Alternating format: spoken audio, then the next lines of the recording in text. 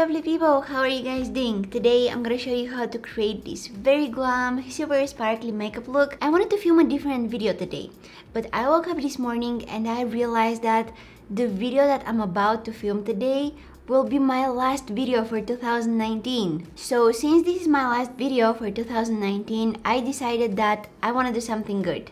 And when I say something good, that translates to something sparkly, something glittery, something that looks like this. Because for me, that's what's good. So yeah, today I'm gonna be showing you how I created this look. My eyes are covered in glitters. I mean my eyelids, not my eyes. This is how I want to look at the end of 2019, and this is how I want to welcome 2020. I think that this look is also going to be perfect for your New Year's Eve if you still haven't decided what you want to wear. You can do something like this. So hope you guys like the look, hope you get inspired, and yeah, without losing any time, let's go ahead and get started. Alright guys, it's one of those days. Let's glam this face up. I love wearing glam makeup looks, especially if they're sparkly. You know what? I have just a little obsession with sparkles, you know? So the first thing that you're gonna need is a gel eyeliner. I'm gonna use this one here by Sigma. It's called Wicked. You wanna get something that it's easy to smudge and doesn't dry out too quickly, because if you apply it and it dries out, you won't be able to smudge it. So keep that in mind. You can take some of it on a small angled brush. I'm using the Morphe Y23, and you will start applying that gel eyeliner in the outer third of your lower lash line, and then you will extend it as a winged eyeliner towards the tail of your brow. You're gonna stop somewhere in the middle of your eye. You don't want to bring it all the way to the tail of your brow, and then you will start bringing some of that gel eyeliner on your eyelid, following that guideline that you just created. Take some more gel eyeliner with your brush and just add it right here in the outer corner. Now this line here doesn't need to be perfect, okay? If you mess it up, don't worry about it. It's your guideline, okay? And when you do that, make sure that you don't create any harsh edges. You can use your finger to kind of diffuse any harsh lines that you create, okay?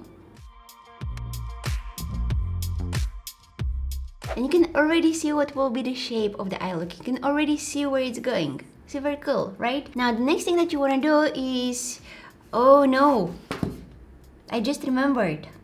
I forgot to use eyeshadow primer. I'm so good at doing tutorials. Using eyeshadow primer is important, especially if you'll be wearing the amount of eye makeup that I'm gonna show you today. But eyeshadow primer will just make sure that everything stays in place for longer. So the next thing that you want to do is you want to take a nice flat brush. This one doesn't look clean. Oops. Oops, oops, oops. Hold on. Okay, you're gonna take a clean flat brush. Load it with some black eyeshadow. I'm gonna use this one here. This is the ColourPop. Interesting. This palette has no name on it. It's by ColourPop. You use that black eyeshadow to set the gel eyeliner. Okay, so you're applying it right on top of that gel eyeliner. This will lock it in place.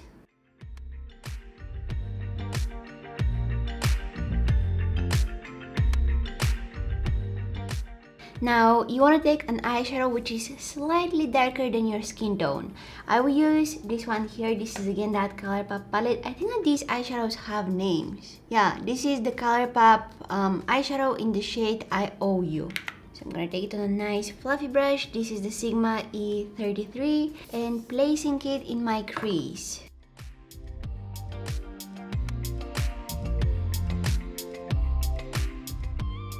Ooh, this eyeshadow came out a little bit more orangey than I thought. I wasn't planning on going with something that orangey, but it doesn't look bad, to be honest with you. So next, you want to take something darker. You want to use a dark brown color. I'll go with this one here. With the Morphe M507, I'm adding that in my crease, but I'll focus most of it in the outer part, and then I'll slowly blend it towards the inner part of my crease.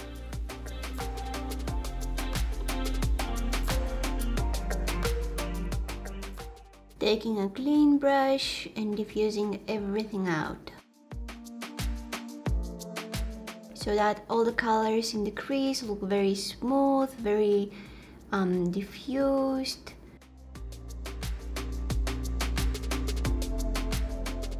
I can't believe that it will be 2020 in just a few days. I can't. I wanted to do so many things in 2019. I got nothing done.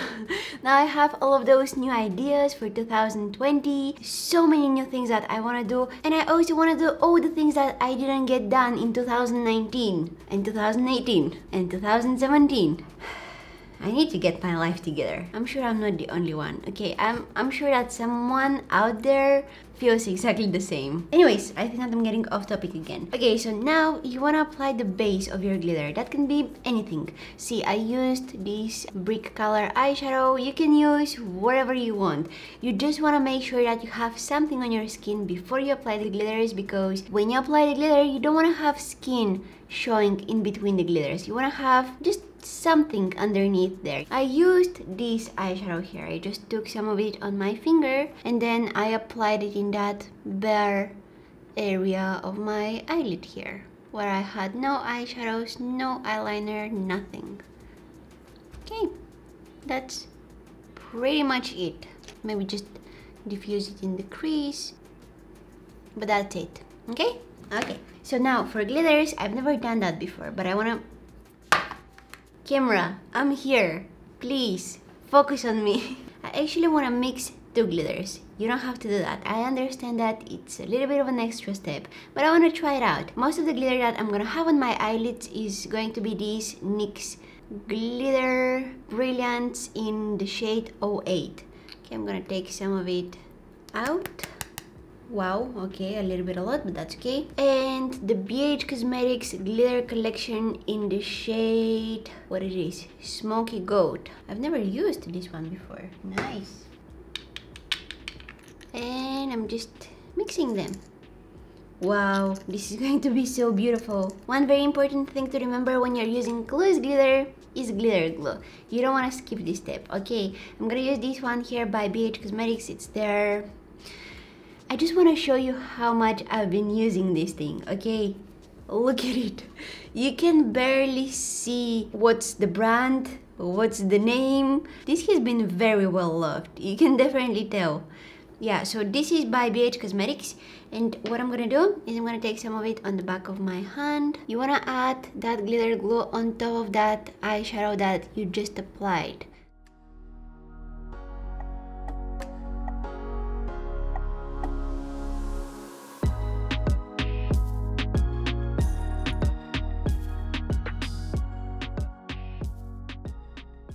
Now I'm going back to that gel eyeliner, taking some of it on a small brush. This is the Sigma E06, and I will drag it across my lash line. And this way it will be much easier for me to hide the lash band of my false lashes, which I'm gonna apply in a while. This is going to be a very suitable look for the New Year's Eve. If you still haven't decided what you want to wear, here is an idea. Now for lashes, I'm gonna wear this pair here by Huda Beauty. It's called Hoodie.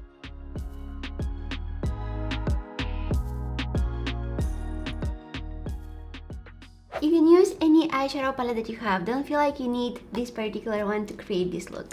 I mean, the ColourPop eyeshadows are great. They're such a good quality and they're also very, very affordable. But I only used like what?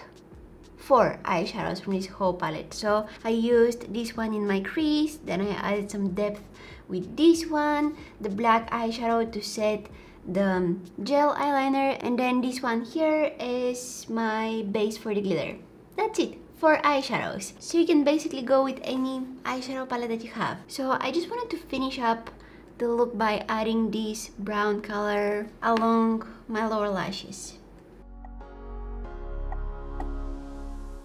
Okay, so that's pretty much all for the eye makeup. Now let's go ahead and finish the face makeup. I already have my foundation, I have my brows on, so we're moving straight to the contour. I'm gonna take my favorite Too Faced Cocoa Contour Palette and I'll use this color here to contour my face. Then I'll apply some bronzer on my forehead. I'm using this Sigma F10 brush. Just gonna add that on the top of my forehead, blending it into my hairline. I have so many baby hairs, it's crazy. But I love them. I mean, I'm not complaining. Also a little bit on my cheeks, just whatever I have on my brush. My nose. Moving on to blush, this is the Sigma Blush Cheek Palette, and I'm mixing these two colors here, like this. Smile and apply.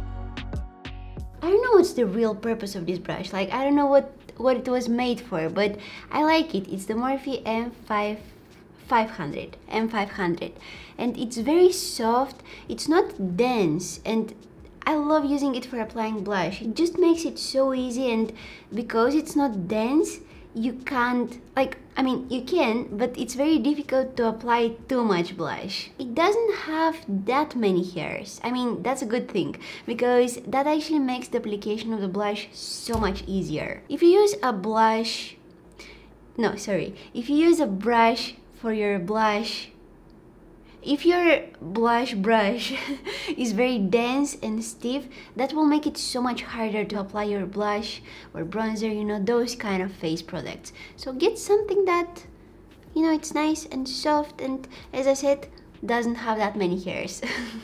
It's the best way to explain it. I'm sorry, I know that it doesn't sound fancy, but we're not trying to be fancy here, okay?